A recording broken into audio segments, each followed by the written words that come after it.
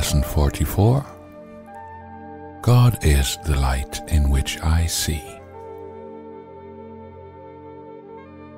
Today we are continuing with the idea for yesterday, adding another dimension to it. You cannot see in darkness and you cannot make light. You can make darkness and then think you see in it, but light reflects life and is therefore an aspect of creation. Creation and darkness cannot coexist, but light and life must go together, being but different aspects of creation. In order to see, one must recognize that light is within, not without. You do not see outside yourself, nor is the equipment for seeing outside you. An essential part of this equipment is the light that makes seeing possible. It is with you always, making vision possible in every circumstance. Today we are going to attempt to reach that light. For that purpose we will use a form of practice which has been suggested once before and which we will utilize increasingly. It is a particularly difficult form for the undisciplined mind because it represents a major goal of mind training. It embodies precisely what the untrained mind lacks. Yet the training must be accomplished if you are to see. Have at least 3 practice periods today, each lasting 3 to 5 minutes. A longer time is highly recommended, but only if you find the time merely slipping by with little or no sense of strain.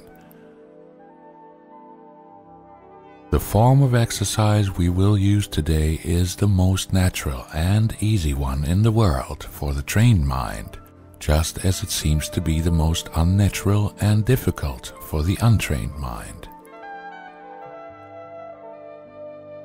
Your mind is no longer wholly untrained. You are quite ready to learn the form of exercise we will use today, but you may find that you will encounter strong resistance. The reason is very simple. While you practice in this form, you leave behind everything that you now believe and all the thoughts which you have made up. Properly speaking, this is the release from hell. Perceived through the ego's eyes, it is loss of identity and a descent into hell.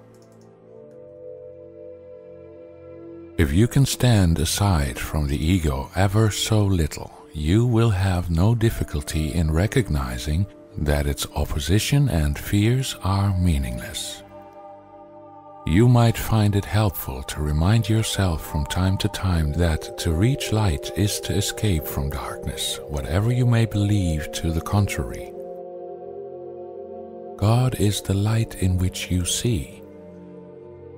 You are attempting to reach Him. Begin the practice period by repeating today's idea with your eyes open and close them slowly, repeating the idea several times more. Then try to sink into your mind, letting go every kind of interference and intrusion by quietly sinking past them. Your mind cannot be stopped in this unless you choose to stop it. It is merely taking its natural course. Try to observe your passing thoughts without involvement and slip quietly by them.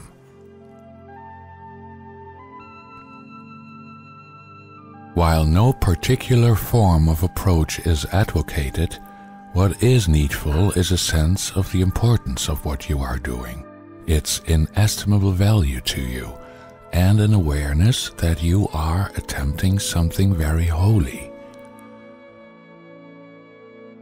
Salvation is your happiest accomplishment. It is also the only one that has any meaning because it is the only one that has any use to you at all. If resistance rises in any form, pause long enough to repeat today's idea, keeping your eyes closed unless you are aware of fear. In that case, you will probably find it more reassuring to open your eyes briefly.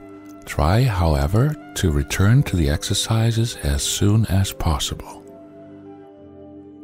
If you are doing the exercises correctly, you should experience some sense of relaxation and even a feeling that you are approaching, if not actually entering into light.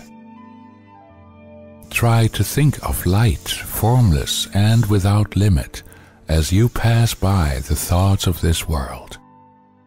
And do not forget that they cannot hold you to the world unless you give them the power to do so.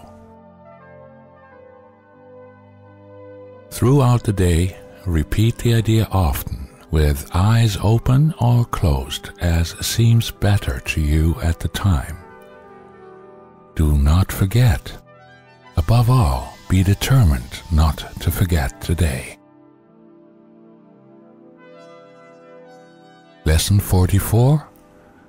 God is the light in which I see.